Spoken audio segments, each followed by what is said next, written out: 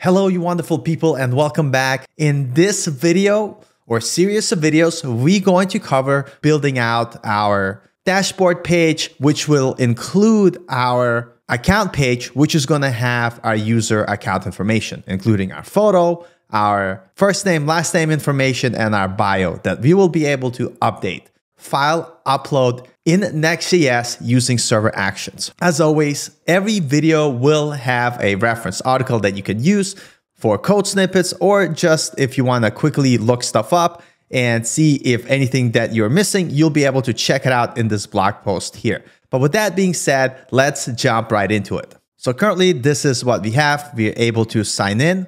Let me say test user at email.com, test user, and click sign in. And here we have our blank dashboard. We're going to build this out today, but there's a couple of things I want to show you. So let's go back to our homepage. In previous videos, we took a look how you could use no store function to disable caching and make your page dynamic. And that's exactly what we're doing for our get global page data, which is responsible for our data on our landing page.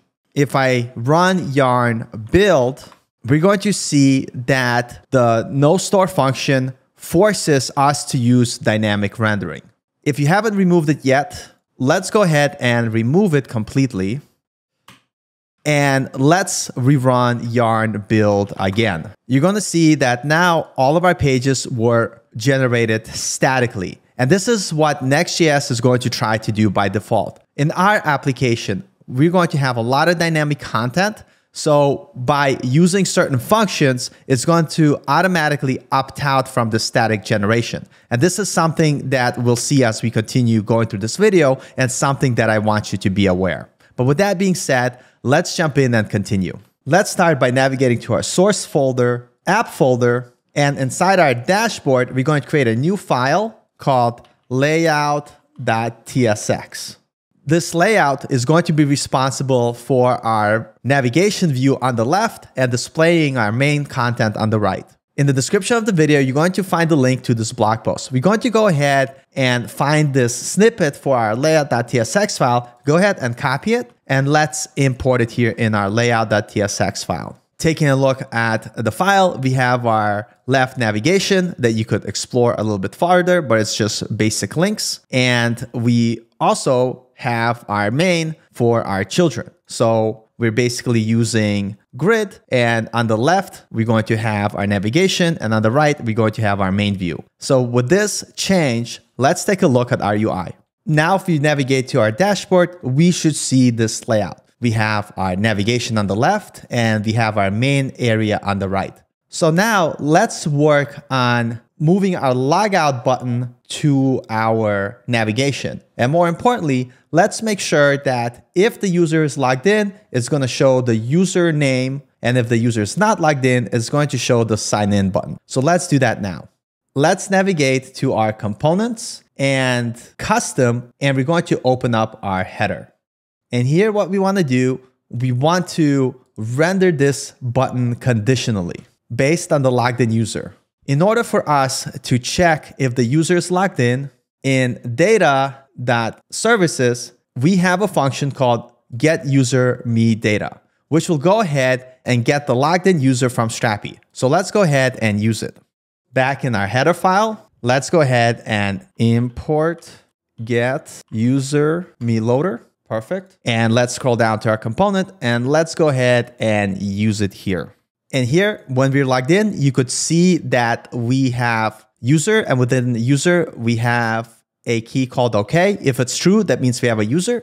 So what we could do is we could say if user.OK, let's go ahead and show our user. And if not, let's go ahead and show our button. So now taking a look at our dashboard, we could see our user here. Wouldn't be nice if we could display the username instead of hard coding it and the logout button. So let's go ahead and make that change now. In the blog post that's attached to the description in this video, you're going to find this logged in user component. Go ahead and copy it. Inside our front end, right before our header, let's go ahead and import it. We need to import the logout button. So let's go ahead here and do import logout button, and that's gonna come from at components custom logout button. Perfect. Our logged in user component takes our user data and will go ahead and display the username. And if you click on the username, it's going to redirect us to the account page, which we yet haven't created. But let's go ahead and use this component. So scrolling down here, let's replace this hard-coded user with our logged in user component, and we're going to pass in the user data. So now taking a look at our front end, we could see our username and the logout button. If I log out, we're going to be redirected back to our homepage with the sign in button. If I click on the sign in, it's going to take us back to the sign in page. And when I sign back in again, test user, notice that we redirected back to the dashboard, and now we see our username and our logout button. That is pretty awesome. So now let's go ahead back to our summarize page, and let's update here. When we are logged in, instead of showing the sign in button, go ahead and show us a link to go to our dashboard. Let's do that next. So now let's navigate to our components, custom, and go inside our hero section. Because we're using server components, each component could be responsible for its own data. So what we want to do is conditionally render either the link to sign in, or we want to render our redirect to our dashboard. We're going to use that same helper method to get our user data. So on the top here, I'm going to import get user me loader data, something that we're very familiar with. Once we import our get user me loader, let's scroll down here and let's go ahead and use it here. We're going to say const user equals get user me loader. Because we're using React server components, we can put a sync right in front of our function and await our user return. Once we have the user, let's do some conditional link rendering. For instance, if the user is okay, let's set our link as dashboard. If not, we're going to set it to what we're returning in our data. And finally, let's go ahead, update our link here. Instead of link URL, we're going to replace it with our conditional link. And here we're going to say, if user is okay, go to dashboard, otherwise show the link text. So with these changes made, let's take a look at our front end.